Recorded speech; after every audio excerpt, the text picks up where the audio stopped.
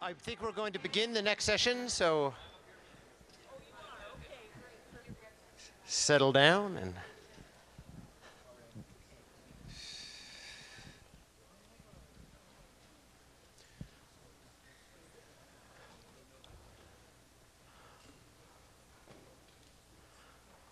all right. Well, thanks so much for being here. This is a very exciting event for me personally. Looking back at the 25-year history of Bioneers, all these people, individuals you see sitting here have had a very important role in the evolution of this community. And I'm going to not spend a long time introducing Paul and Jeffrey, because I believe, how many of you were here this morning? All of you, right? So, okay, so we're not going to rehash. I just want to quickly say that the one person who hasn't been introduced on this main stage is someone who has graced this main stage many times in the past, is Katsi Cook, who is a pioneer in reintroducing Aboriginal midwifery practices and also a heroic environmental researcher up in her part of the world in northern New York State and Ontario in the Iroquois lands. And I remember a slogan I heard long ago from Iroquois people that if you want to get something done, ask a Mohawk. And so we have a Mohawk here who's gotten a whole lot done in her lifetime. And Katsi participated a lot in the early years of Bioneers and in the middle years on panels on herbalism and green medicine. And she's also one of the most beautiful singers that I've ever heard, but I don't know if that's going to be part of the program today. But in any case, I've never forgotten her singing. Anyway, and to her immediate right, I guess, is Paul Stamets, who you all know, the, how can I say this, the superstar of biomimicry and mycology, one of the people that we love the most deeply, and a real fun guy. So, it's that Jewish New York thing, you have to throw the bad joke in there, so stuff. And then you all heard from Jeffrey Bronfman this morning, and he's someone who's really integral in the earliest launch of Bioneers and who's really been a deep, deep ally from the very, very beginning. And so this is a real historical reunion for us. And of course, we're going to be exploring the use of sacred plants, which is something that can be controversial, but in this community, I think is not probably really a controversial topic, but nonetheless a really fascinating one. So I think that what we are especially interested in focusing on today is not only, the effects of these plants, what they are, but we're going to especially focus on how the wisdom and the visionary states and the other things that come through the teachings of these plant teachers, how they can be translated into action in the world. But before we do that, I do want to begin by asking each of our presenters here how they first encountered a sacred plant, what their experiences were, and just briefly so we know where they're coming from before we get into that second theme. And I know, we'll start with you, Katsi, that for you, it's not native to the use of these powerful, however you want to call them, but mind-altering plants are not part of your culture, but that it came through tribal family relationships, through your relationships with Mayan people and with people in the southwest of in Lakota and other relatives of yours. I'll let you start with perhaps your first encounter and experience with sacred plants. Thank you, JP, and thank you, Jeffrey and Paul. My name is Katsi Cook. I'm a Mohawk from Akwesasne Mohawk Nation on the US-Canadian border, Quebec, Ontario, and New York State. In my journey to becoming a traditional Mohawk midwife, I left a training program at the University of New Mexico, having left my community, asking my clan mothers, how do we teach the young about birth? And they said, we forgot all that. So I set out on a journey across the US and ended up with my mother-in-law, Beatrice Holy Dance Long Visitor, one of the 13 indigenous grandmothers, who delivered many babies in her community. And I asked, how is this done? And she said, daughter-in-law, if you want to know that, you have to go in that teepee. And I said, our Longhouse people teach not to use any mind changers. And she said, daughter-in-law, I don't think you know what this medicine is. It's a spirit. And some have seen him. He has long white hair down to his knees, and you make a relationship with him. And so I sat in there with my sister-in-law and through the night and realized by midnight water that I was in labor. I was in a birth, that I was on a journey to learn midwifery, to handle the lives of 2 human beings, and this medicine became my teacher. And in fact, the fireplace of the Teepee Society, where I live, is our university. That's where we know what we know about the process of becoming and giving birth, and how our ancestors play a role in all of that. And in the interest of time, I would say that in fact, the word hallucinogen is one of those science words that really is not in our consciousness as Mohawk people. And in fact, the sacred medicine, Onunkwat Pejutawakan, Peyote, belongs to a family of medicine, that the focus of the ceremony is not even the peyote, it's the tobacco that came to this world in the hands of a pregnant woman who fell from a hole in the sky world and brought from a sacred tree gifts of seeds and sacred things. And among those things were the Oyunkwa'unwe, the old ancient one, our Indian tobacco, which is also classified as a hallucinogen. When you burn that tobacco in the sacred fire with your thoughts, your words, your intentions, that smoke, they call it, that goes back to that hole in the sky world to carry your words to the sky beings. The ladiluhia kehlonolo. The words for that process is called Gayangalit Gwitskoa, and it means it hits and it opens. And so that's what the sacramental use of our Oyunkwa'unwe, our Indian tobacco, is really about. It's not about this.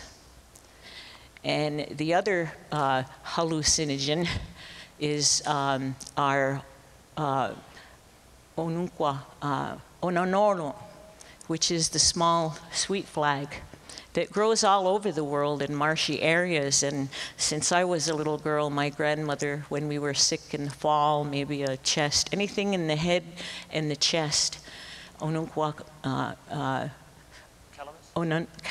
ecorus. And I didn't know that until a colleague of mine who was the dean of a school of public health was quarantined for animal or human forms of TB. And he called me from his home describing his illness, and so I sent in the mail to him some ononoro and instructed him how to use it. That you break off a knuckle of it, stick it in your cheek, and you make a relation with it. Ask it to help you, and hold it in there, and it'll swell with all those poisons that are making you ill. And he did that for a week, and he called me and said, "What is that stuff you gave me?"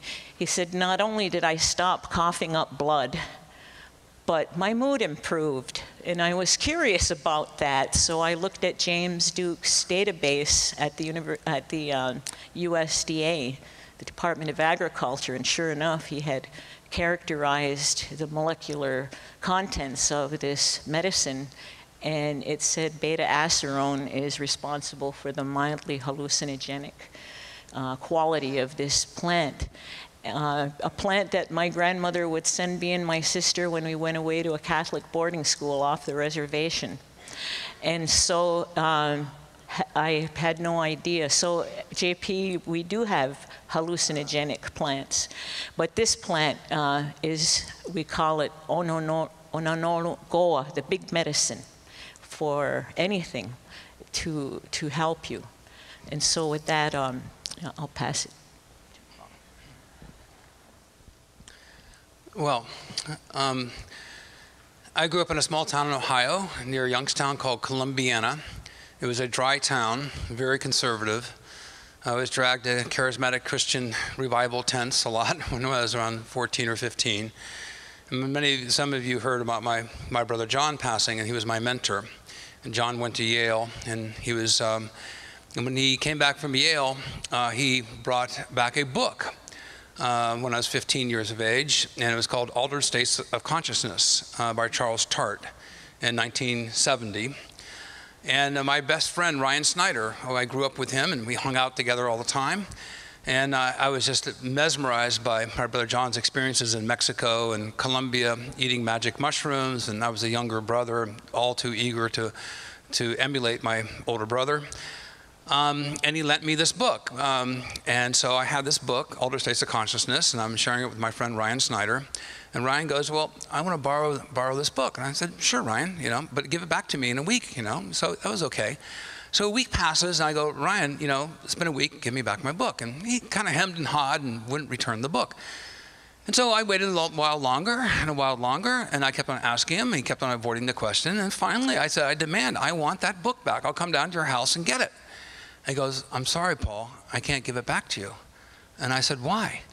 He said, my father found it and burned it. I said, your father burned my book? It was given to me by my brother in trust. I'm in the middle of this. And and it really upset me. But then I began to think, wow, the information in that book was so powerful. It made somebody burn the book because they had the fear of this knowledge. So I thought, wow, this is the forbidden fruit. And and these charismatic Christians are just really not in the same realm that I want to be in, right? So my brother John, this realm was much more interesting to me. So this really influenced me in a huge way. I never got the book back, by the way. And Ryan Snyder's father was convinced, I was from Satan and corrupting his son. Anyhow, so I didn't have a magic mushroom experience until I went to Kenyon College in Ohio when I was around 19 years of age. And I was really eager to get some magic mushrooms, so I bought some, and I got a bag of mushrooms for like 20 bucks, and I thought, okay, it's reasonable. But nobody else would, I didn't know who else to eat them with. So late in the spring, early summer, I decided that, set and setting's important. I read about that. Andrew Weil had a chapter in the book and a whole bunch of other people. And so I decided, I'll walk about 2 miles to this really, really beautiful rolling green hill countryside with these beautiful oak trees. And so I thought, okay, I might as well eat the mushrooms. And I thought the bag was like 1 dose, So, I figured, they said about half an hour before it can come on. So about halfway through the walk, I started eating the mushrooms. And then I'm eating the mushrooms, and I'm in love with climbing trees ever since I was a kid, And there's this huge oak tree on the very top of this hill. So I'm eating the mushrooms, I see this oak tree, it's just perfect for climbing. And a storm was coming. I could hear thunder and lightning on the horizon. So the tree is the very top of the highest hill, and I thought it'd be a great viewscape. So I consumed the entire bag of mushrooms, and I climbed to the top of the tree, so I have a really good visual. And then this visual was, those of you in the Midwest in the summer, with this boiling black clouds with lightning strikes, And then I started having, suddenly the air became a liquid. I went, whoa, this is what I read about, look at this, And then the storm front's coming at me, and then fractal patterns, waves. Well, whoa, this is really interesting, But the experience didn't slow down. It kept on getting more and more intense. And I'm at the top of this tree, and I started getting vertigo. And the storm and the lightning is coming, and this frontal hot wind precedes the clouds, before the rain comes. And then I realized, oh my gosh, I'm getting vertigo. I am in the most dangerous place that you can be, doing a lightning storm at the top of this hill. And so I held on to the tree for sustenance, because it anchored me.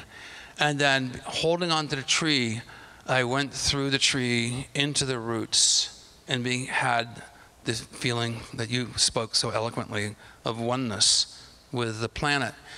And what you have not mentioned is I had a congenital stuttering habit. I went through 6 years of speech therapy. I stuttered all my life like this.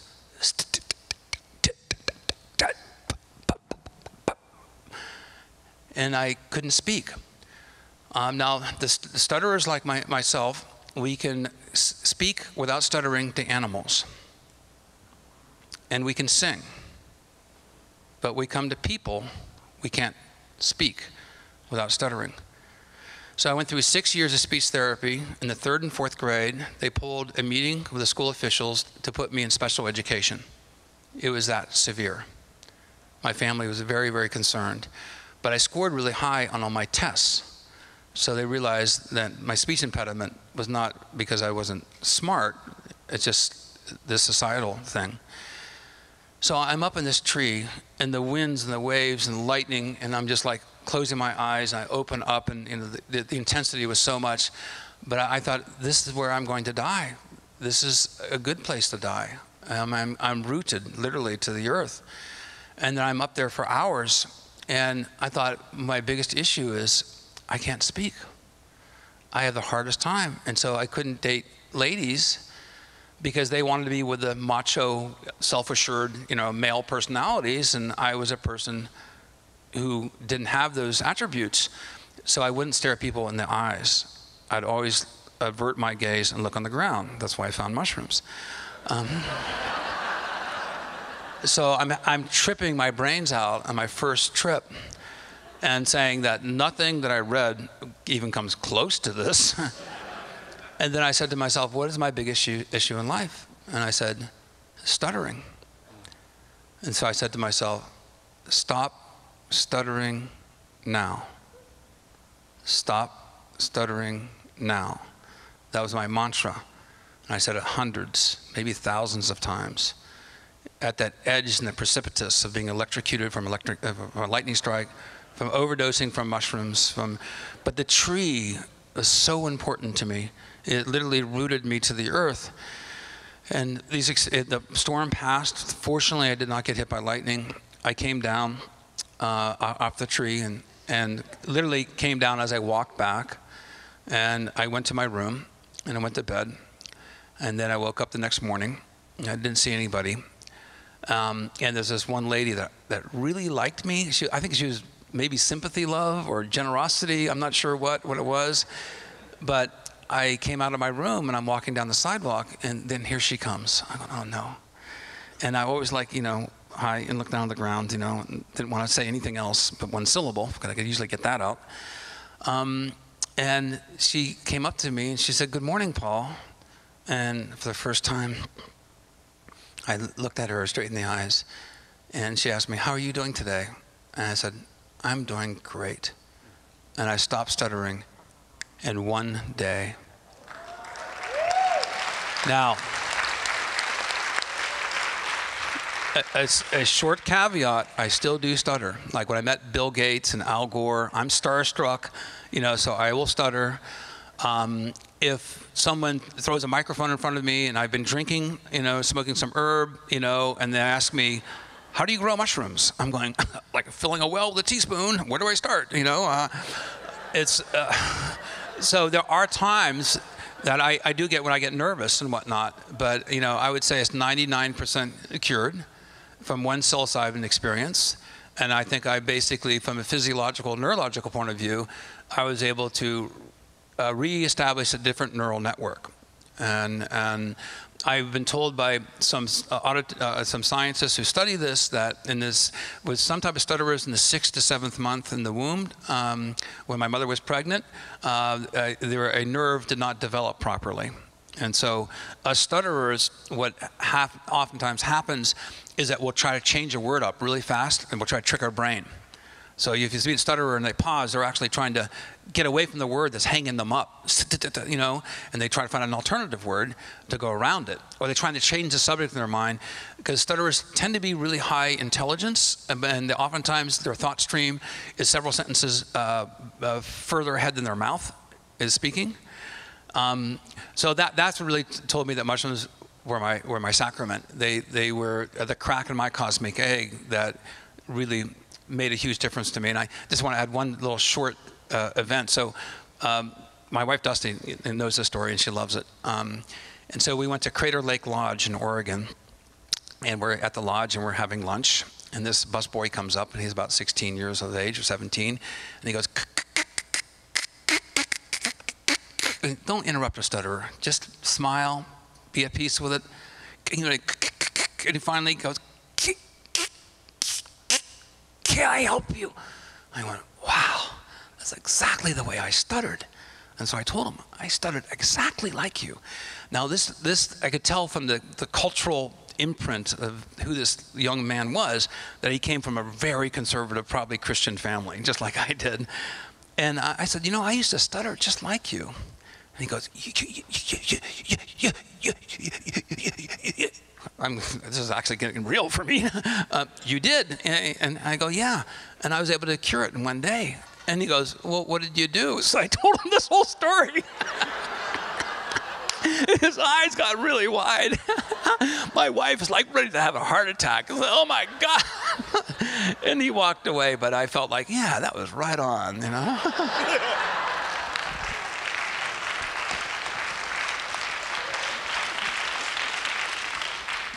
I just wanted to add one note, which is that from the Bioneers' perspective, it should be Al Gore and Bill Gates who would be stuttering and nervous in the presence of Paul Stamets.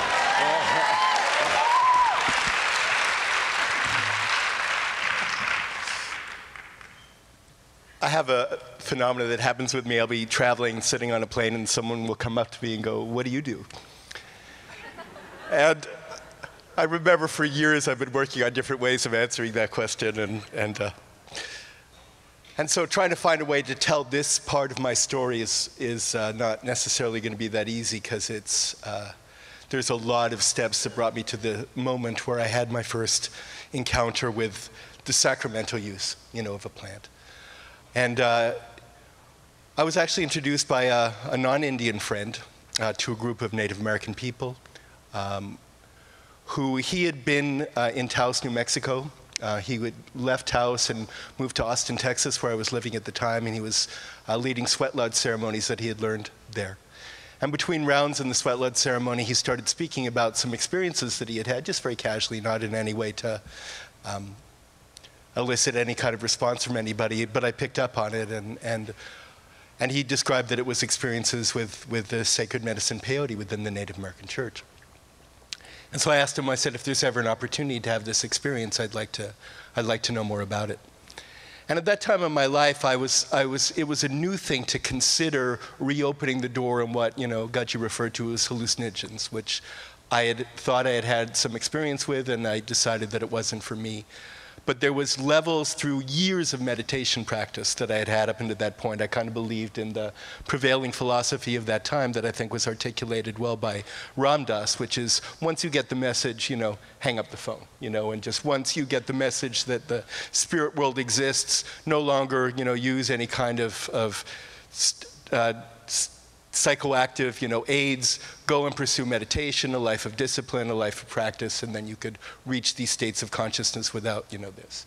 And I'd done that faithfully for 20 years, and this guy was talking outside the sweat lodge about something that I had not even come close to experiencing in my meditation practice, and I wanted to. So I had my first experience of the use of peyote within a sacramental context in Texas. There's a very thin band of close to Laredo, Texas, where the peyote medicine grows. And every year at around President's Day, there's groups of people from the Native American Church who come there to harvest the peyote and take it back to their communities. And I was invited to come and participate in the ceremony. And anybody who has the idea that the sacred use in a ritual setting of these very serious plants of power, plants of knowledge, sacred plants, is in any way similar to some kind of recreational use of drug, has not ever entered into a state where you've encountered the reality of what these ceremonies are and how they work. And I had the privilege of being in a ceremony that lasted, I think we entered into the teepee at 4 o'clock in the afternoon. We didn't leave the teepee until 9 or 10 o'clock the next morning, maybe 11 o'clock the next morning. And we were there in prayer all night long. And through the course of the night, there were teachings that started to be given, and I witnessed the elders bringing orientations to this young man who had left the tribe. This was a tribe from Oklahoma, which was where the medicine was first legally incorporated in its use in the United States in the late 1800s. And he had left the tribe. He was living with kind of a community of young people outside of Phoenix and was doing a lot of different drugs and things. And he was back in front of the sacred fire and back in front of his ancestors and his elders. And he was being taught and needing to correct his mistakes. And this was the first time I saw people with experience of wisdom, elders, using the opportunity in a state of transcendent consciousness to orient and give orientations about ethics and how to conduct one's life that are fundamental to the use of these sacraments within a spiritual context, within a religious context. And so that next morning, there was an old man by the name of Tell Us Good Morning. That was his name, medicine man from Taos Pueblo. And he's since passed. He was in his 90s at that time, and he comes up to me to shake my hand and wish me good morning, because that's what he did, was, say good morning to people. And he said to me, he looked at me in the eyes and he said, today you've become a peyote man. And from this day forward, other peyote men are going to recognize you and know that you're on this medicine path. And what happened to me was, less than 2 weeks later, I was introduced to a man through a mystic set of circumstances who had been working with the sacred medicine of peyote for several decades, with elders from different tribes in Mexico, from the Huichol, from the Tarahumara, from the Tepoano, different tribes in Mexico that used the sacred medicine. And he was organizing a movement this was in 1988, 89. And he was planning for what was going to be the 500th anniversary of Columbus's so-called discovery of America, which was very articulately expressed from the stage today, the beginning of an invasion and the beginning of the imposition of one set of values that held the world and held nature and held our place in nature in a very different cosmology and understanding of the world than the native people who were here in this hemisphere, who had evolved systems of law, had evolved systems of mathematics, had evolved systems of agriculture, had evolved social systems that had served them for centuries. And at the time, that wasn't recognized. And so he invited me to come down to Mexico, where I apprenticed for a number of years with different peyote medicine people from different tribes, and through this teacher was able to go and travel with him to different native tribes throughout Central and South America, and became introduced to different plant medicines, and became aware of the fact that all throughout Aboriginal cultures, First Peoples, First Nations cultures throughout the Americas, there were sacred plants that were psychoactive, that were part of the original instructions and part of the responsibility of how to live and how to conduct oneself on the earth. And that was when I became aware of the use of plants within the Amazon. And I made my first trip down to the Amazon in July of 1990 at another invitation, after attending a gathering of indigenous people throughout the hemisphere that were looking to organize a movement in response to this 500th anniversary celebration that was being planned by the Spanish and the Italians, that they were going to spend billions on what was essentially a celebration of a conquest and the destruction of native cultures. And as a result of a movement that we were able to initiate at that time, we were able to turn that around. And so 1992 became a focal point for the re-education of people about the value of the cultures of the Americas that preceded the arrival of the Europeans. And it was a very significant and important social movement.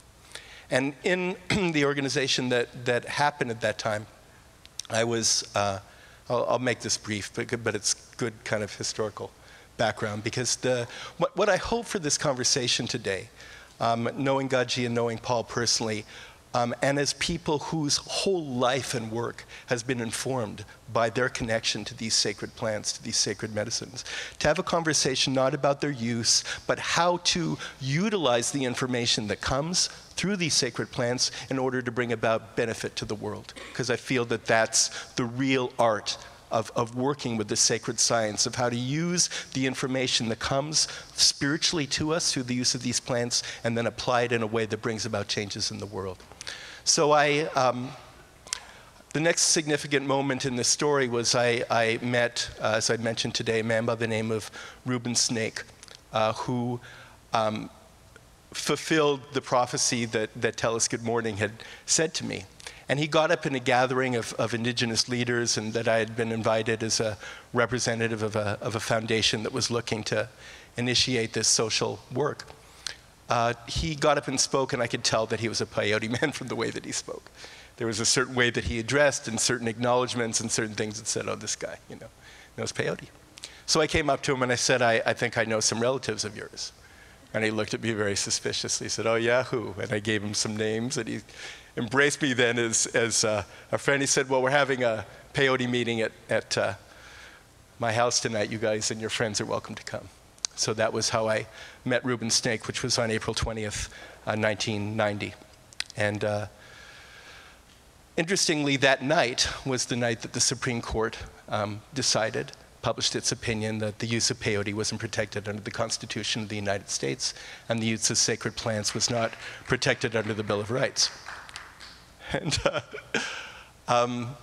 that night in the ceremony, we didn't know that this was going to happen. Reuben embraced me as his brother in front of his family, and his tribe declared that I was his brother, and did a little ritual that night, and then we got up the next morning to find out that this had happened with the Supreme Court. And in the first TP meeting that I went to, I encountered a quality of true religious expression that I'd not experienced in my life before then. And what I experienced was the years growing up in the temples where we were taught, as the Jewish people shortly after the Holocaust, never again. That was the chant that was there within the temples. Never again to allow a culture and a way of life to be threatened with extermination on this earth. And I took that very much to heart. And that night in that teepee, I saw these very simple, humble people whose way of life was threatened. And I made a vow, if there's ever anything that I could do to help this, I make that commitment. And so when I was there with Reuben Snake, and we found out that the Supreme Court had ruled that the Constitution and the Bill of Rights did not protect the use of sacred plants by Native people whose cultures had existed far longer than the Constitution. I said to him, we're going to change this. And he said to me, yes, my brother, we will. And so we started to work on organizing a response through connections that Reuben had in Congress to bring about a change in the law. A change in the law that opened up was called the Religious Freedom Restoration Act. And what this act served to do was acknowledge that primary to the ethic of the social experiment that is the United States is the guarantee of the free exercise of religion. And to redefine the law about what that meant when the Supreme Court had interpreted it to mean something very restrictive. And I'm only mentioning this as an example because the next 14 years of my life were spent in the process of using the information that would come to me through these sacred plants to first work with the people who could write the law, get the law passed, get the law signed into law, get another church that I encountered in Brazil using a different sacred plant registered within the United States, and then a process that led me, as Kenny was describing today, to go through the process of arriving to the Supreme Court and getting the Supreme Court to accept the correction of a law that I had played a part in having passed, restoring religious liberty, restoring religious freedom. So the relevant detail that I want to share here is the instructions that allowed me to follow the path, to have the success of making the contribution that I and others were able to make was 100% guided every step of the way by the information that was coming to us through the ceremonies and the instructions that we were following through our practice. So that's how I came to this.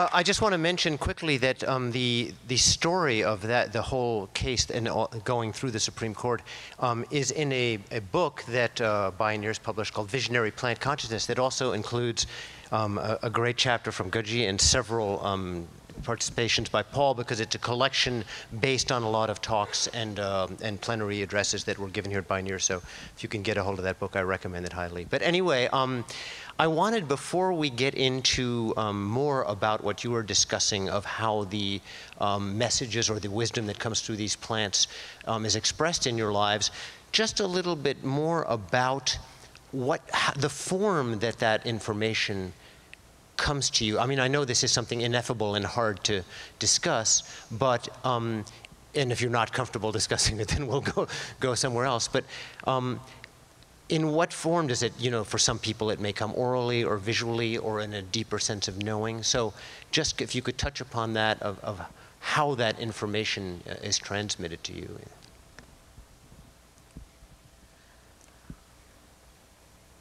When you enter through a threshold, you're entering in a different consciousness, a different space, and that space is boundaried by certain elements that are part of the ceremony as practiced in my own community. And so the first time I sat with the medicine and the ancient Native American Church of South Dakota, I followed my sister-in-law's instructions to make a relationship with this medicine, sitting in a teepee of about 30 people. The roadman, the leader of the ceremony, who sat at a half moon. There's so many elements that there's not really time to describe, and I'm sure some of you, like Jeffrey, have attended these ceremonies. But we open ours with those handagaliwa tekwa, those words that come before anything else. But at that time in South Dakota, I followed my sister-in-law's instructions and prayed until about midnight water, because that's another essential element of the ceremony itself, is they'll bring water in to water the people. You're watering the people, and prayers are put into that water. And I was there at a going back to school ceremony. We were there to pray for our children who were going back to school, and I had just come from the University of New Mexico's Women's Health Training Program, having achieved the biomedical skills necessary to be a safe practitioner. But I wanted to understand more of the traditional knowledge that went with the practice of midwifery. And so after cleansing my mind and my spirit and my body, we experience this medicine will open your mind, open your body, and open your spirit. It gets your ego out of your way. And it opens you in such a way that you have access to spirit. And in that first ceremony, after cleansing my emotions and releasing experiences, griefs in my life, by about 3 in the morning after midnight water, I just felt that the prayer I had carried to South Dakota in that journey I was making was, Grandfather, how will I know what to do in this humbleness that you show me? How will I know how to take care of 2 lives? How to accept that responsibility? And I don't know what I expected, but all of a sudden in my ear, I heard the words very clearly, just do it. And this was years before the Nike commercial and the branding of the Nike Corporation. Yeah, that's my teaching, just do it. And it just shifted a gear inside of me. And since that moment, the oral, I have a problem Native American children have the highest rates of otitis media, or ear infections, in all of North America. So, something to do with twisted eustachian tubes.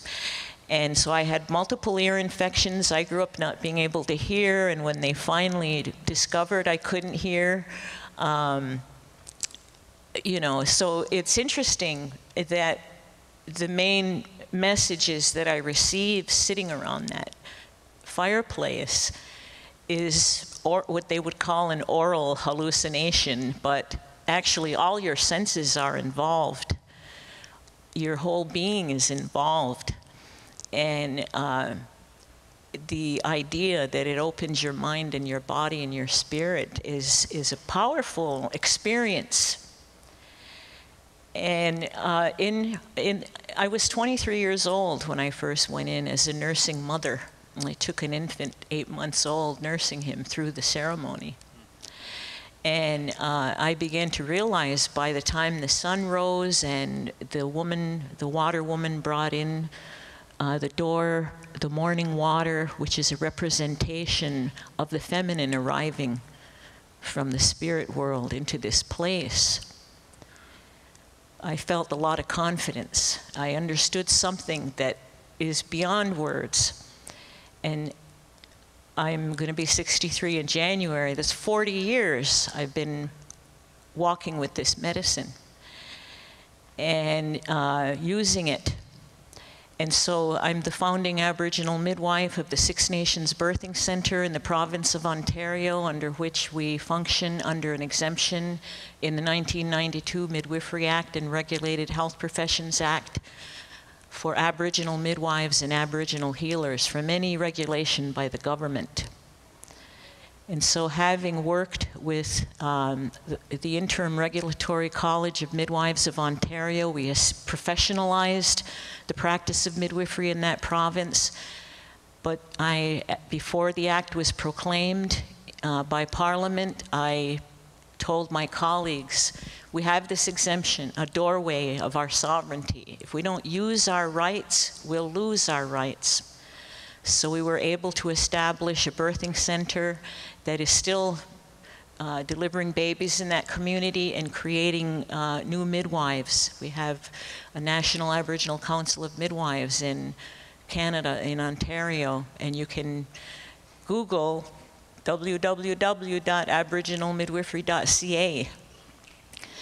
And so as an elder in that process, we went from just me in Ontario to over 50 Aboriginal midwives in Canada.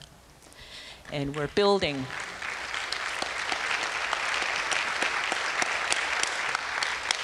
Reuben Snake and other leaders would say, everything in this teepee belongs to the women. And so that medicine has been the spirit that guides my work for all these years. And in the application of it to individual cases, such as a mother who brought her daughter to me in her last week of pregnancy. She was due for her birth in 4 days and asked, will you deliver her baby at home? And I said, this is a process that should have begun when she first thought of getting pregnant. Because that's a process of asking the ancestors for a life. And 4 days from now she's due, and who's been taking care of her? She said, well, we have this obstetrician, but for the last 6 weeks we haven't seen him. So I said, well, let's just visit, let's just talk. And as we talked, I said, how about I just check your belly? How have you been? What have you been doing? Why haven't you gone to your care provider? And it's this attitude, very attitude of, there's nothing to this, there's nothing to having a baby. Everybody has babies all the time. So I laid her down on my office floor and palpated her belly, and I had already been clued in when I said, is your baby active? She said, no, I haven't felt my baby move in 4 days. So I used 2 different Dopplers to look for a heart rate, and I couldn't find one. So I said, it might be my machine, it might be me. Let's go to my sister over in the clinic and we'll find another machine to use to find the heart rate. But I could tell already there was no baby there, the flaccidity of the abdomen. But you don't want to say right away to this young mother and her mother who presented to my practice, this baby's gone. So on the way there, I talked to her mother. Mohawk women, we do everything as a kinship network, including handling this medicine. So I took her to the clinic, and then I explained to her mother, I said, I believe, out of earshot of the woman, I believe this baby didn't survive, but be here for your daughter, and we'll go through, but the ultimate diagnosis has to be at the hospital with an ultrasound. And of course, after we went through that whole process, the baby, in fact, had passed away. And so they asked me to do the delivery in the hospital, which I was happy to do. But the grandmother who brought her daughter had visited my sister before she came to my practice. And my sister told her, well, you know, Gaji uses this sacred medicine in her work. And this is a Longhouse Bear Clan woman, and she says, are we going to see pink elephants? And my sister assured her that she wouldn't.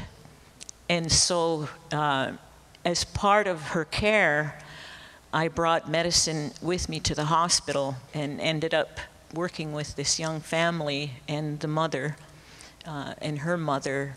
I take them in the bathroom, and I told them she was having a hard time getting the baby out. There's a lot to this story, so I'm just skipping through the framework of it. And I offered this medicine to the mother and to the father, and then to my Bear Clan friend who had made the comment about pink elephants. I said, this is a spirit that is about birth, will open you and help you.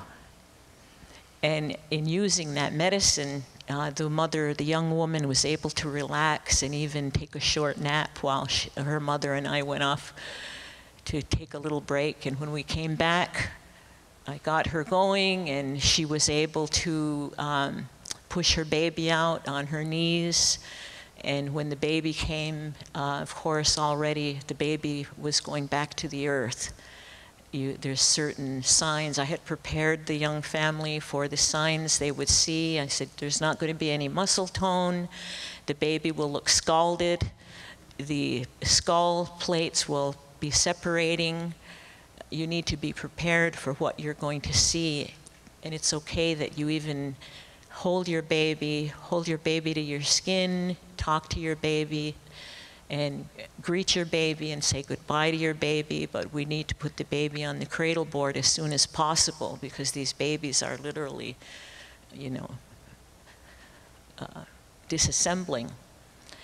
And when the baby came out, a bubble came out of her mouth, and the young father said, "She's alive!" I said, "No, she's not alive," and handed the baby to the grandmother, because the mother recoiled in her pain, emotional pain. And so we put the baby on the cradle board, bathed it, the family started to show up, and we were able to take the baby back to our community and take care of that, complete it, go full cycle, because part of the ceremony, part of the knowledge that belongs to it is how you move within a certain space, how you carry that prayer. And it's really a beautiful attention that needs to be paid to every minute that's going on. Like a snowflake, like a fingerprint, like a dream. Every birth has its own interpretation.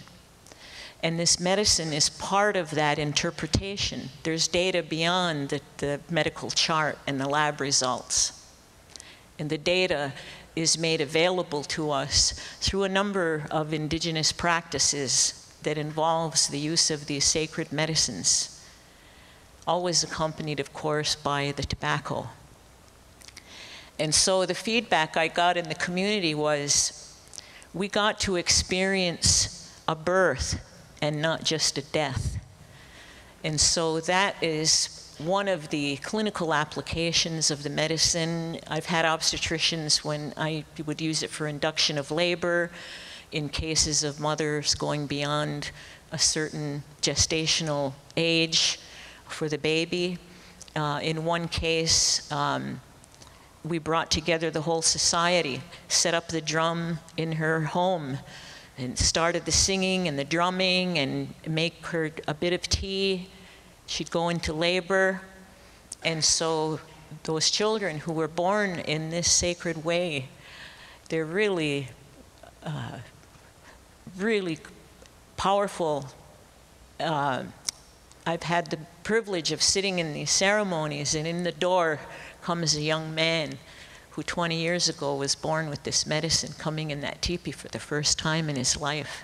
Sit down next to me, and through the night I would tell him, you know, you came into this world with this medicine, and it would always reinforce something in them that is beyond description. It's all in the practice. These things are all in the practice. And it's impossible to intellectualize it, though we try. And I just want to give you that feeling of how the practical applications of this medicine for healing and the reinforcement of identity and culture, how significant it is to that process. So when we opened the birthing center at Six Nations, I had Grandma Lupe de la Cruz come to run a ceremony to open this birthing center, among several other ceremonies that were held, and she went around and blessed our birthing center because she too is a midwife. And I loved how you said, Jeffrey, the interpretation of the word marakame means one who sees, because that's what this medicine allows, is the seeing. And I lost my mother when I was 11 years old. She was Mohawk from Ganawage, across the river from Montreal. And my father is a Mohawk from Akwesasne. He died when I was 9 months old as a fighter pilot in the Korean War.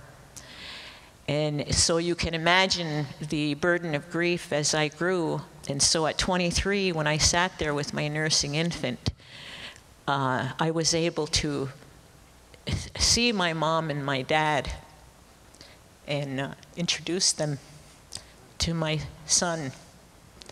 So these things are really deep and significant and can change your life. And so I offer that in humbleness, speaking to this question. To.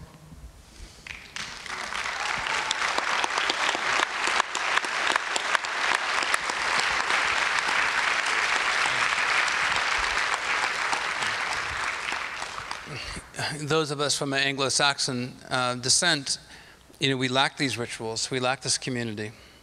We don't have the coming of age ceremonies. Bar mitzvah is something that you have, but that's something a lot of us feel religiously shipwrecked. And so from my own experiences, I didn't benefit from having that cultural context and tradition to rely upon, and that's what I think why there's such an affection for First Peoples, is that they've been able to preserve under great duress these rituals that are carried through time. From my point of view, because I did a lot of solo tripping, after my first experience, then the subsequent experience that I had, took a lower dose this time. That was helpful. But it was still a 5-gram cubensis. That's a good dose. And the message that I would receive is, again, the feeling of oneness and the feeling of being, and realizing that all of nature is alive. Even the rocks and the dirt and everything around me was alive. And all these beings were calling out to me and saying with one voice, "Don't you see? Wake up. We are here. We are all one together. Come back." And the voices that I heard, they weren't auditory voices. They were just this gestalt of experiences of all this communication coming to me at once. And I was also terrified, but I felt this responsibility of now knowing that nature is all one, and all these voices were calling out to me to do something to protect the biosphere, to protect the mother, that there's a continuum of ancestors and descendants of which we're one in a string. And it's so important that we take the responsibility for our actions. And okay, that was a good experience. And then I'd wait a few months and I'd trip again. And I got the same message. And then I'd trip again, I got the same message. And then pretty soon I realized that this was my calling, and that we have a responsibility for our descendants as our ancestors had for us. And then I felt like, and my mother believes in this, that I was chosen, and that it is my time now to do the maximum of what I am capable of being able to protect the planet, the biosphere, and everything that represents. So this is where there's an emergence right now that I see within our society, the difference between being spiritual and being religious. There's an emergence of spiritual beings and consciousness that's sweeping, and we can't put it in a pigeonhole. We can't categorize it in a religious context. In fact, if you do call it a religion, then you're subscribing to certain doctrines and histories, and maybe it's an advantage to be religiously shipwrecked, because now you're on your own island of consciousness and you emerge into a new spiritual realm. So you're inventing new rituals. But I see now an emergence of science and spirituality. And as I mentioned earlier, that the most modern microbiologists and scientists and the shamans of First Peoples, when a person is diseased, the disease is caused by an unseen force. A microbiologist may call it a virus, and a shaman may call it a spirit. But in a sense, they're unified with the same modality, but using just different terms. So what's been really refreshing to me personally, with our discovery of agarikon having activity against Mycobacterium tuberculosis, TB, and yet for thousands of years, people's used agarikon to fight consumption.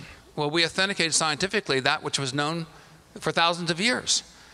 So this is where modern medicine really needs to go to full circle to systems treatment. Not looking for magic bullets and the magic molecule, because when we isolate constituents away from the whole, they can be extremely powerful, but they lose the advantage of synergism and evolution.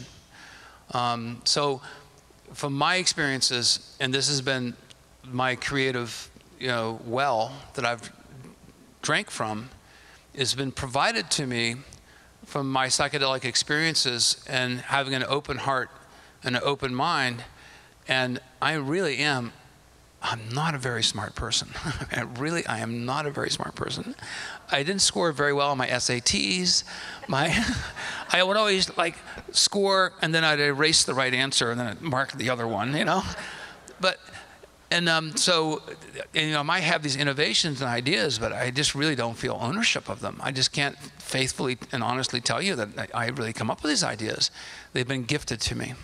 They've been given to me.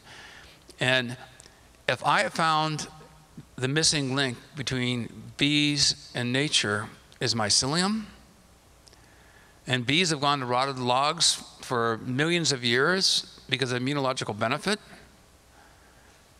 and I'm the first one to see this when we all grew up with Winnie the Pooh, and this was facing us right in our face.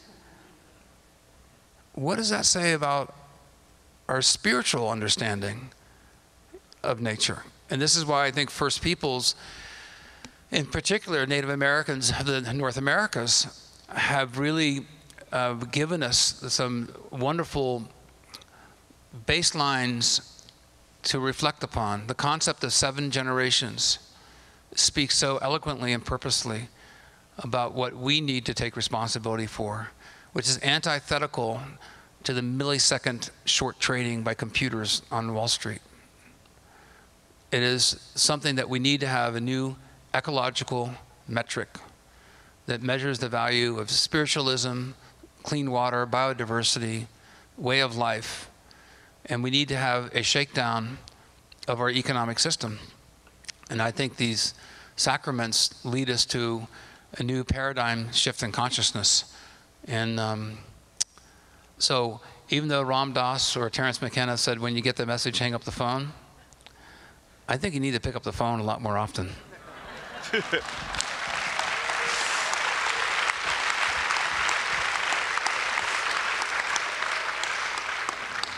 I have a close to 30-year-old son who also follows the same spiritual path as me. He came into the teepee with me when he was about 8, and then traveled with me to Brazil, and it's been part of my life. And one of the things that really inspired me being in Brazil and also within the Native American church is the multi-generational, reality of grandparents there with their children, with their grandchildren, and participating in the rituals together, and the meaningful dimension of true family values and how that gets passed along within the ceremonies. And I mention this because my son went through a process a number of years back of applying to college. And he, among the different universities that he was looking into, one was Princeton University, and they had a really interesting application. And on the application it said, the person that you're going to spend the most time with over the course of your life is yourself. And so you should strive to make yourself the most interesting person possible. And I thought that was a really good way to approach, your education. And I mention that because a lot of the times the information and the guidance and the instructions that's come to me through the plants has come to me through my own thoughts. But there's a quality that's different. I know my own thoughts really well. I spend a lot of time hanging out with myself and thinking about things. And when a thought comes in that's really not mine, as Paul was describing, it's kind of like a gift of something that comes to you. You feel it. It has a different, it's much more organized than my thoughts. It's much more connected to the past, present, and future than my thoughts. It has a resonant quality of, like, it's very rare that if I have a thought on my own, I'll go, wow. but when a thought comes, like from a spiritually inspired thought, I'll even sit there and admire, this thought appeared inside of my own head. So I think that it's acknowledged that plants have intelligence. I think we all realize that. And if we consider the possibility that there's such a thing as sacred plants that are connected to a superior intelligence, and that when we receive communion or we ingest or we, the Native American church, they speak of the peyote as the flesh of God.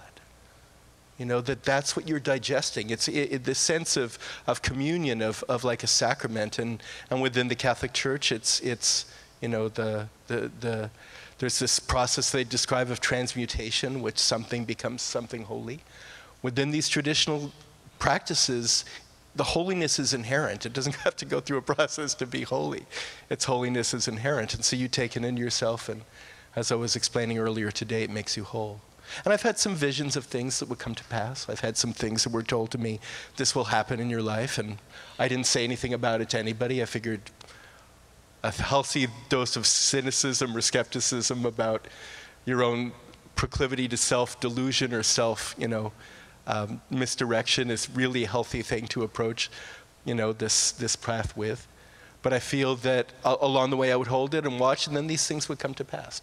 And so I think over time you learn to discern what is the guidance, what is the teaching, what is the inspiration that comes to you from the spirit realm, which is you can really rely on, and what are just the machinations maybe of your own thought process that don't have the same direction, don't have the same quality.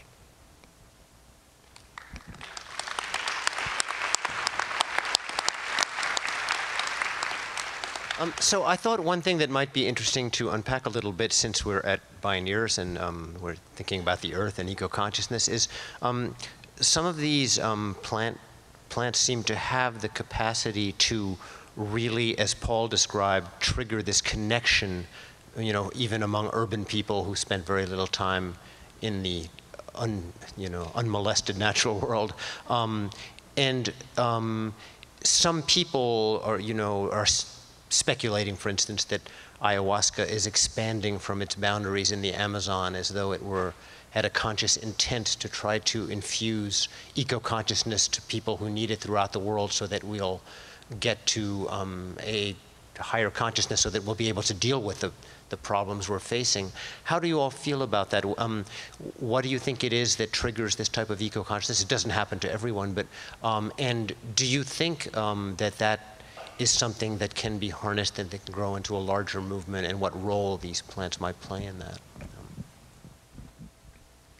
In terms of the Pejuta-Wakan, the peyote, there was already a movement in the 60s of the unity caravans across North America and into Central and South America. And it's from those connections across the hemisphere that this medicine moved through the communities. And in my community of Akwesasne, those of us who hold a responsibility for this medicine know that in our oral history, this medicine came to our community about 100 years ago. But these beings, these spirit beings, if the people are not ready, because this medicine is not for everybody, the medicine will leave. And when we heard at the beginning, in the opening of Bioneers, beautiful presentations by Kenny and Nina, focusing on the power of the social intelligence. And so while we're talking about our own personal individual experiences with these sacred medicines, the fact is that the power of the connected knowers who participate in the ceremonial context, it takes a lot to put up a ceremony. From the men who go out in the woods to gather the logs for the fire in just a certain way, the way they have to carry their mind for the purpose of the meeting. Maybe you have a life in your hands. Someone is really sick. They have a terminal illness. And you have to keep your prayer focused on your intentions for that human being.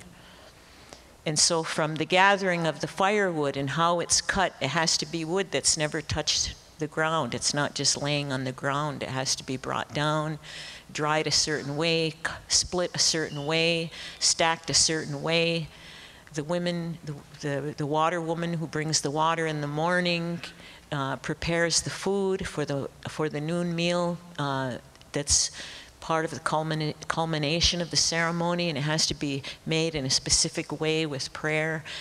The utmost attention is paid to every movement, and if you act in a certain way, it's noticed right away.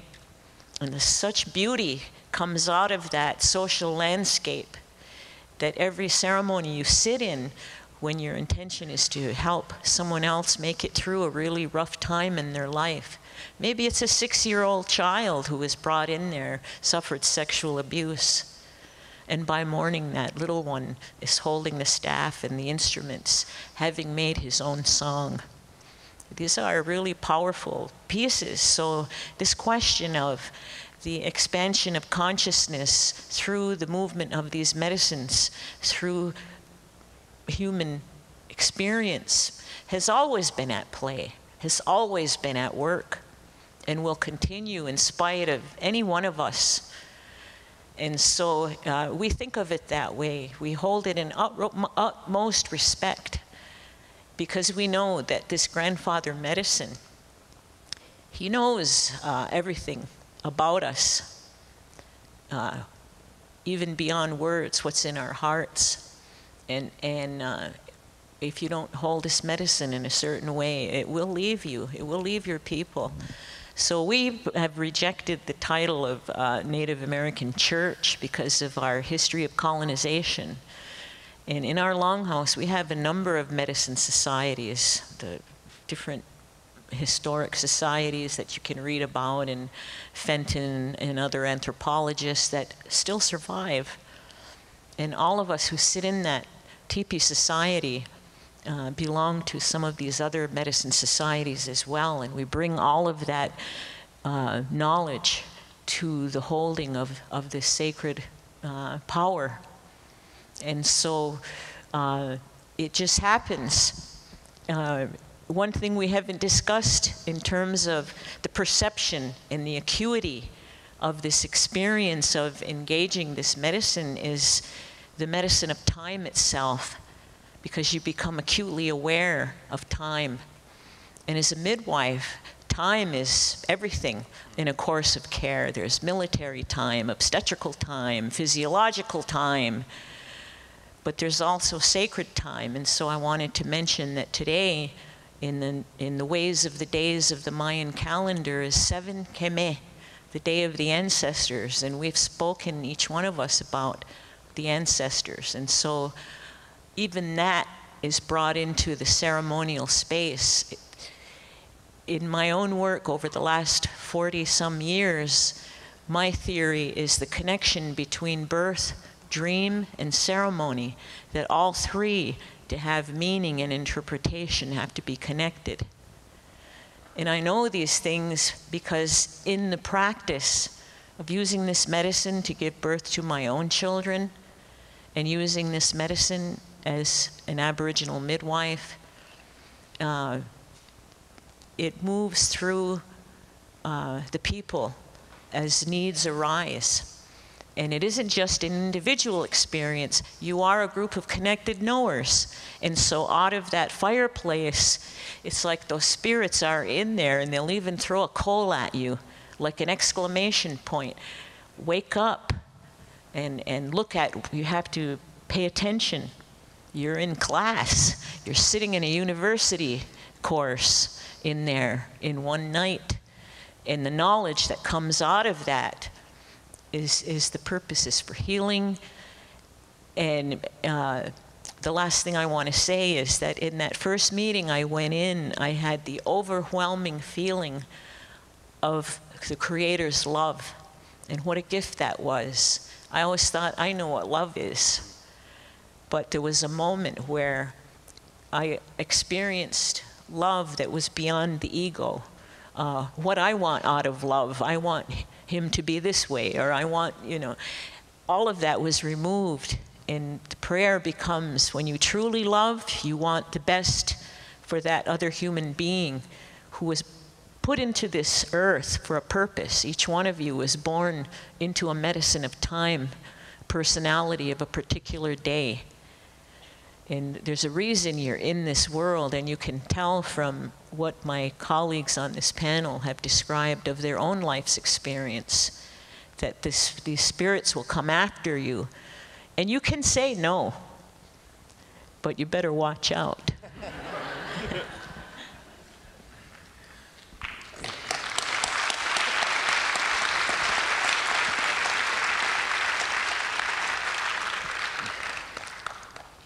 From this moment, I'm starting to trip. I feel this concept of super love and super consciousness, and when under the influence of these, the doors of perception, many people use different phrases, but I've always sensed like, oh, this is what it's all about. This is the super reality of which we only have a limited glimpse of. And when we come down, we're living in a limited reality right now. But under the influence of these sacraments, the whole world view, the universal view of consciousness, becomes quite apparent, and you realize you're not seeing everything that's out there because you're filtered because of survival and other factors we don't even know about. But here's an interesting little factoid, because I like facts. 22 primates eat mushrooms, and we being primates, we're number 23. Ascopolyporus is consumed by the Golgi, a monkey, a small primate in the Amazon basin. And if I have my memory correct, he eats, the monkeys eat nearly their body weight in mushrooms every 2 months. So it is their major source of protein. And you can look this up, Ascopolyporus Golgi, G-O-E-L-D-I. So our primates have had a history, and there are brothers and sisters And so the stoned ape theory by Roland Fisher from 1962, repopularized by Terence McKenna. And Terence was a dear brother, and I feel like Terence is with us here right now, just supporting us in this conversation. But this, you know, and I can say this to Terence, to you right now, Terence, some of your ideas were bullshit. But I think, and many people have said this also, if 10% of Terence's ideas are true, they are so profound that it washes away everything else that we may not, you know, think that's possible.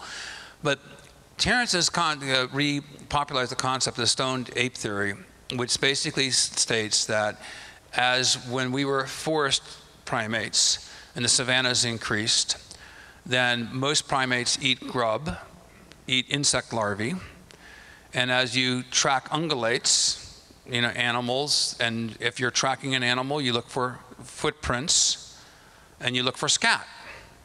And in the subtropics, the most predominant mushroom growing in manure, when you're tracking the ungulates across the prairie, is Psilocybe cubensis. So you're tracking these animals, you're trying to hunt, you find scat, this big fleshy mushroom, very predominant, comes out of the scat, the manure. You and your family and your clan consume this because you're hungry, and then you're catapulted into this amazing sensory inputting that's just far beyond anything that you had experienced before. And the theory is that it caused a split in the evolution of humans and led to present-day consciousness. I think that's a very, very credible theory. I really do. I think all the logic is in place, that you would have these encounters, and those of us who have these encounters know. By the way, this is a safe question for the audience. How many people here have not tripped on sacramental plants and mushrooms? Not. Okay. No matter what you've read, no matter what you've seen, you really have no idea. Fair enough, everybody else, right? Fair enough.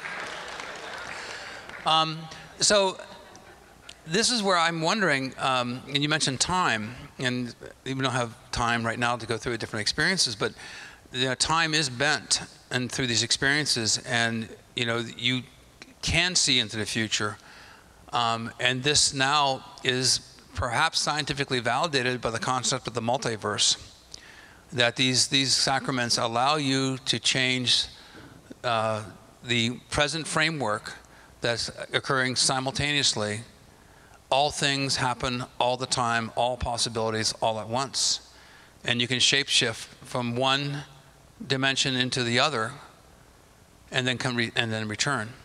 So this, I think, is perhaps the beginning of scientific support of the vision quest of seeing into the future and bending time, with allowing us to have a portal into the multiverse, and then it returns to it. Just a thought. Yeah.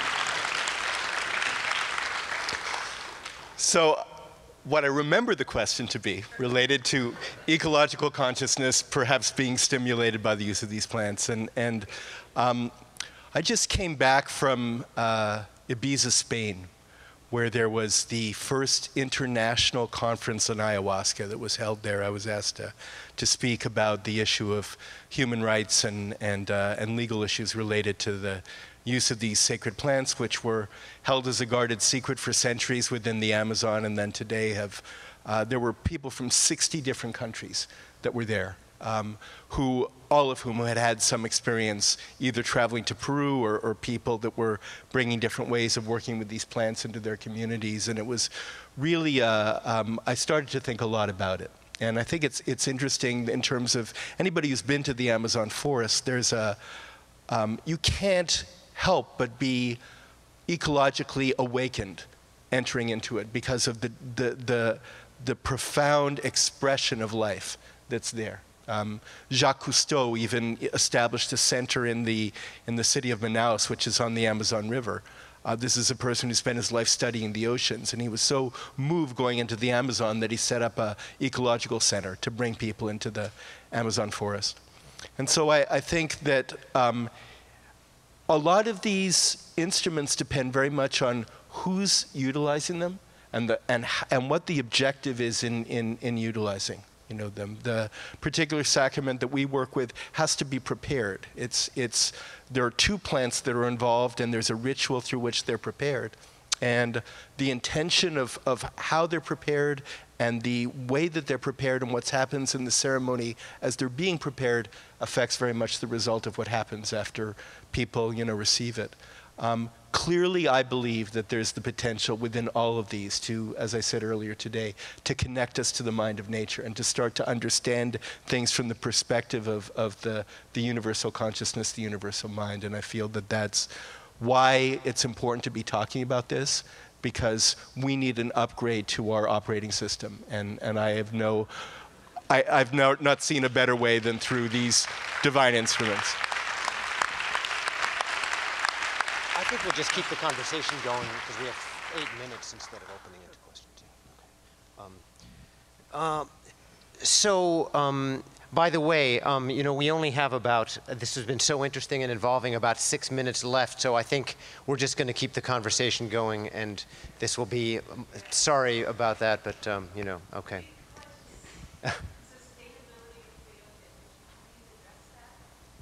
Sustainability of what? Oh, peyote. Oh, okay. Yes. So, all right. We'll make one exception, but I know, Gaji, you've spoken about this before. That peyote is almost an endangered species, and I think I'll open it up for a final, larger question, which is, I heard you say these medicines are not for everyone, and I think that we also have a social responsibility, in a sense, to express what our set and setting is important, but also perhaps who shouldn't be doing this, or under what conditions shouldn't they be doing it, because these are powerful tools. So both the question of the endangered species itself and who should or shouldn't be doing it, and then also what a context would be that would protect people who shouldn't be doing this from doing it. That's a complicated question, and I don't think 6 minutes can do it any justice. But thank you for the thought. And it's true that those who make the pilgrimage to the peyote gardens, it's a challenge and it's a big concern, because the landowners where the medicine grows have to, out of the kindness of their own compassion, make it available. And, it's on our minds. The Lakota will say, oh, the Navajo, they're eating all the medicine. So there's that natural, But it's like anything in creation. You have to, I really believe that if we don't use our medicines, we'll lose our medicines. As Robin Kimmerer said, they'll turn their faces away from us because they are spirits. And so that's the best I know how to answer. I don't know the bigger picture of, I work in environmental health, and so I have a great appreciation for what you're saying, but I really don't have the answer. Well, I'll do this as quickly as I can. Dr. Alexander Smith was the father of American mycology, the most famous mycologist in North America, if not the world. Very conservative man. I got to know him. He published a monograph on the genus Psilocybe. And when he was about 75 years of age, he asked me, Paul, I want a trip on Psilocybes with you. I've never done them. I've written about them. I've published, 30 or 40 new species. I've read about it, but I want to do it. And he asked me. I was in Snowmass, Colorado. I thought about it the next day, went back to him, and I said, Alex, I will trip with mushrooms with you only if your wife Helen joins us. I said, Helen, will you join us? And she goes, no. And then I said, Alex, I don't want you to have this experience and create a division in your marriage, because your worldview could change so radically at the end of your life. Towards the end of your life, it's not responsible for me. Now, so I turned him down.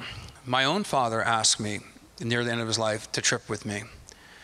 And I said no, for the same reason. But another individual, Bill Webb of Big Sur, California, he became a father figure to me. We did trip together.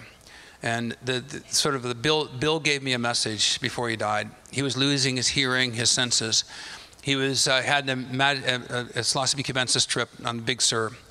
And he said, Paul, I have to tell you this. It's important you tell everybody about this experience. And I go, what is it, Bill? He says, well, I was tripping on cubensis. I had 5 grams. And I was on the deck, you know, above the ocean, the beautiful place, a Big Sur. And I heard this noise. Click, click, click, click, click, click.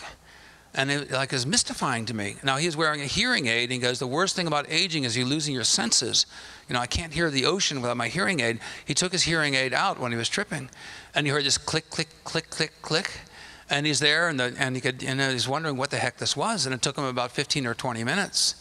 And he heard ants walking on the boards going past him.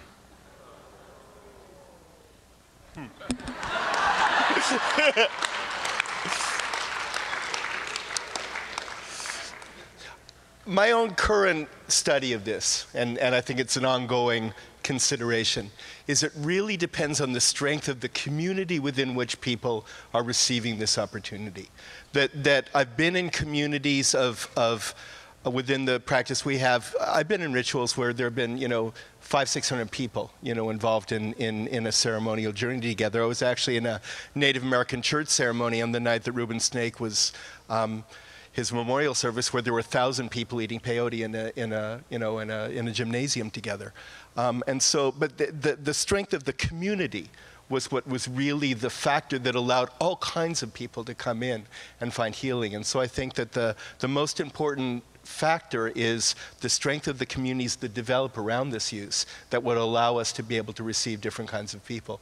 There are people, for example, that come to us who I wish we could be able to receive, but we're not yet mature enough, you know, or in the past haven't been as mature in a community. There was a young man in Hawaii who was addicted to methamphetamines, and he was seeking a community within which he could come and work with sacred medicines. And we didn't feel that we were able to where I live, but I checked with a community which has a much longer existence than we do in Brazil, and they would have been happy, you know, to receive him and felt that they could easily work with something like that. So I think it depends on the systems of community and the structures of family that are in place to receive people. Okay, thank you so much. I wish we had more time. This has been an incredible discussion, but thank you so much to our 3 presenters.